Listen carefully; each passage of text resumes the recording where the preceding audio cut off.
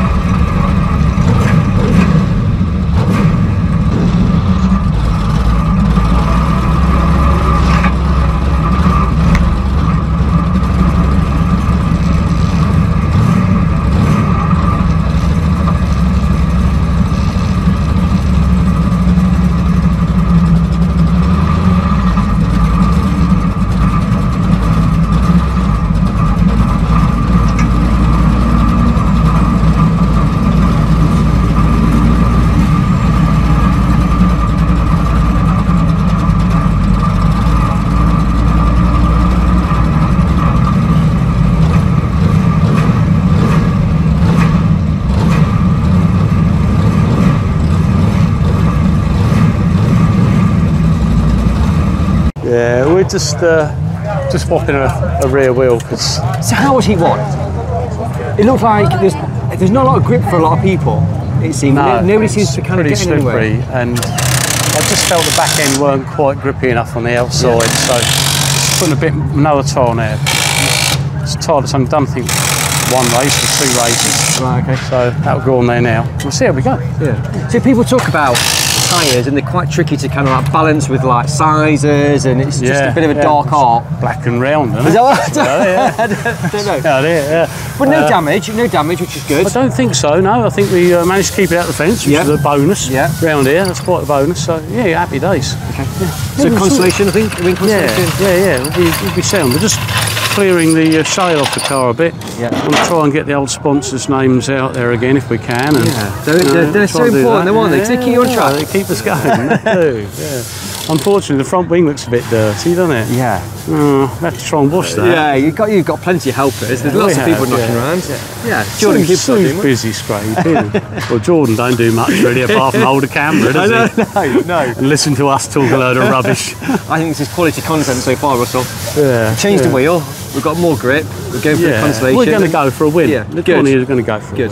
Perfect. Was it difficult being where you were, front blue? Is it because you was nobody really in front of you? To be honest with you, there was no whites. Yeah. There was only a couple of yellows. So it felt like I was running from yellow. Yeah, to be honest with you. But then when you get people behind you straight away going that quick, you think, I'm from blue actually. I'm from blue. Because it did look a very sort of top-heavy grid. Do you know what I mean? In that thing, so lots of blues, lots of reds. It's like you need to. I think there is all mainly blues and reds here today. It's only about half a dozen whites and yellows. But you wish only one white, don't you? Yeah. You'd be happy days if off white today. You'd be like waving to people driving around. Not happening, is it? Yeah. I'll let you go and get started. We're going to press on, right? All right. Cheers, Russell. Cheers.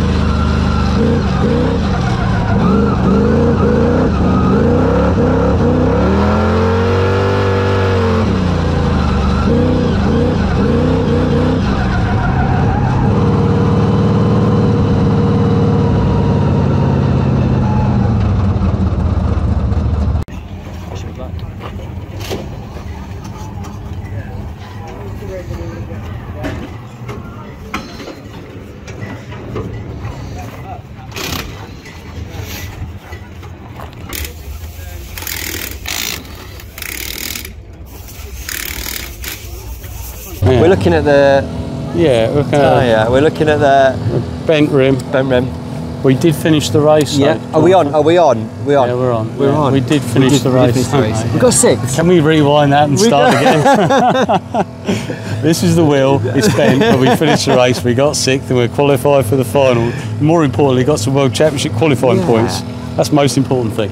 It was a good race. You were doing good in that though. To be was fair. doing all right. Yeah. And then we clipped Colin Goodswin down here on this bottom corner. Yeah. That bottom corner, they've overwatered it. Yeah. Everyone's going it. Yeah. That's why Colin went it first. Yeah. But obviously, just going along and you step a wheel off the line and wallop, you're in. There's 2 very definite racing lines on the track now, isn't there? Yeah. The top bends 3 and 4. Yeah. That's lovely. It's just right. But bends 1 and 2, you just put 1 foot out of line and wallop, you're in the fence, or into somebody else. Yes, unfortunately. Sadly, it was Colin this time. He didn't mean to do it, obviously, he didn't mean to do it, but it happens. But I hope he's all right. Yeah, he looked fine. Yeah, I think so. But in terms of the race itself, you know, you're up there, you're running 4th for ages, then you drop to the back, and then you kind of work your way back up. It's almost like it must be quite a good positive feeling for yourself, because actually you're not just like in front and easy. You've got to work for it. I've had to work for it. Yeah, you had to work for it. And you're feeling it now. You're looking very tired. A little bit of backache, mate. Yeah, it's a little bit. It's just a bit niggly in the back there, but the lower back. We'll be all right. We'll survive. Okay, much to do before the final, or is it just changing the outside rear? Changed outside rear. Done a stud on the outside rear because we pulled one of them threads on there, and we've changed the inside rear because that was flat when we got back to the pits. Well, that's why I think the back end was stepping out a bit towards the end of the race. The inside rear was going flat, so but that's reasonable. We're just having a little check around it, make sure it's all right. We're good to go for the final. Yeah. See if we can get some more points. Fingers crossed. Just to finish with you, mate. Actually. Well, thank you very much. Cheers.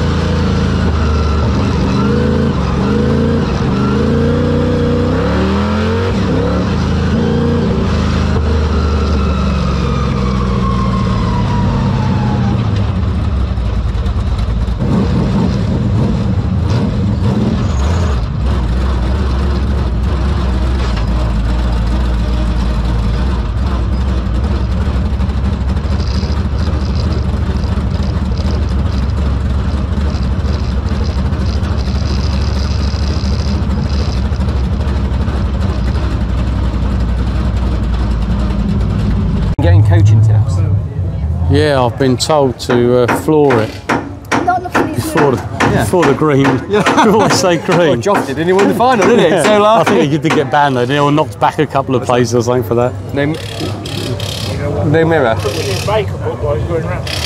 is that what it is? I've been told off by Bruno for looking in the mirror. Yeah. And he said, "You're quick enough." He said, "Stop looking in the bloody mirror." Yeah.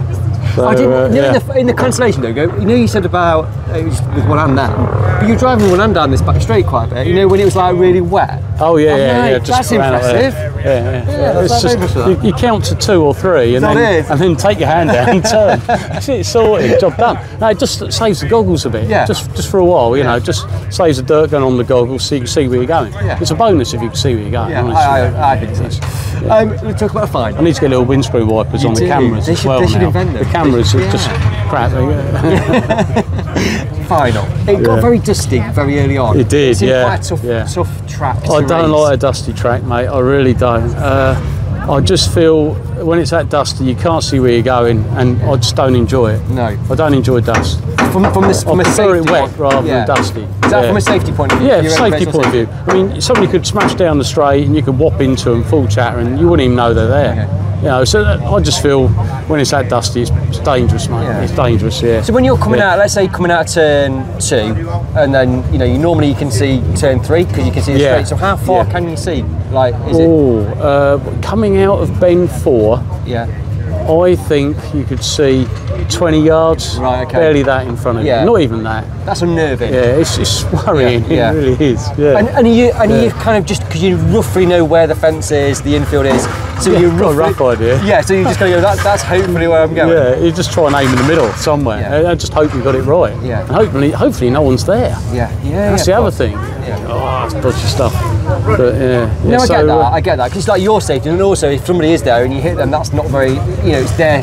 I don't want to hurt anyone else like that. Not hitting them full chatter down the straight. That's dangerous. That could hurt somebody. Yeah. I think the weather conditions stay on. It's an afternoon meeting.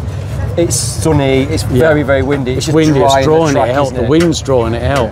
Possibly should have got some water on it last night, but they don't know whether they're going to get any showers or not. Then it'd be sort of too boggy and too wet. So it's a difficult call for them. Yeah.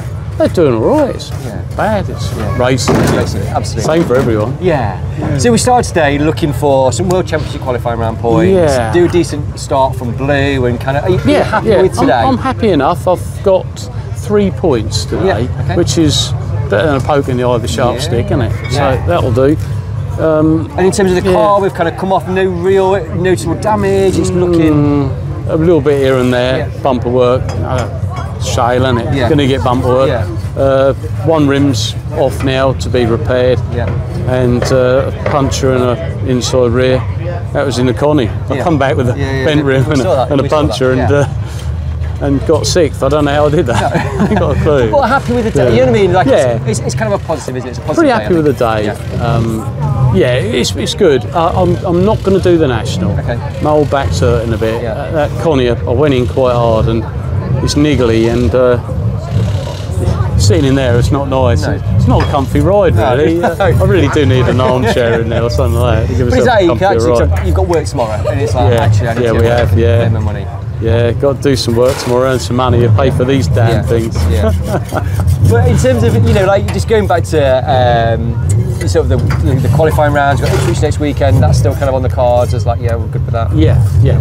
We're if I stop now, I'll feel physically fit for Ipswich. Yes. So, a couple of days, this will be better.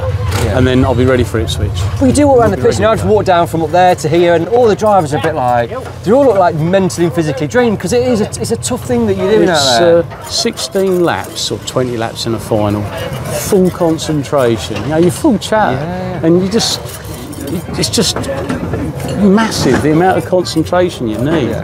And it wears you out, especially when you're getting older, aren't they?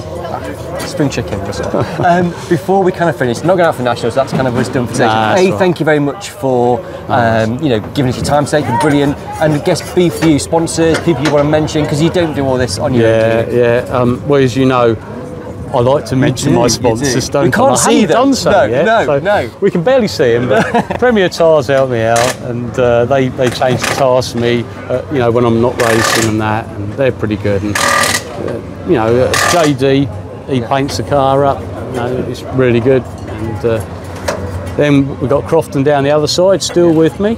Yeah, so it's really nice of them. I think they've been with me now 18 years. That's brilliant. Yeah. So they're really good. So happy with them down the side.